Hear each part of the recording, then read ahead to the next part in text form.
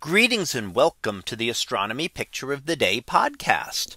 Today's picture for October 28th of 2024 is titled Steve, a glowing river over France. So what do we see here?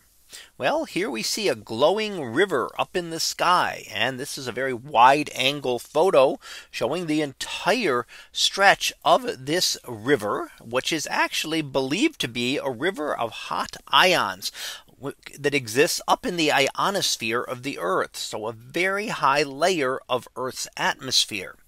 Now, Steve stands for strong thermal emission velocity enhancement.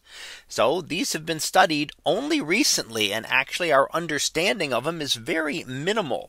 We're still trying to figure out exactly how they work. So this idea of a river of flowing ions is our current explanation, or at least one current explanation for explaining the glow that we see. Now, why are they not so well studied? Well, they don't last a very long time. So this one only lasted a few minutes. So in order to actually just see it, yeah, you can see it. But in order to get the camera ready and get something where you can get a photograph of it, you have to be timed just right and be prepared to be able to get that image. So you have to be there at the right spot at the right time to be able to actually collect the data needed to be able to see these. So a lot of them have been detected by those who go out to photograph the aurora. A lot of amateur photographers and people who will go out to get the images of the aurora can happen to catch these because they are prepared for photographing the sky at the time. So what do we see? Well, we see again that stretching across that what looks like an arc in this image is the Steve.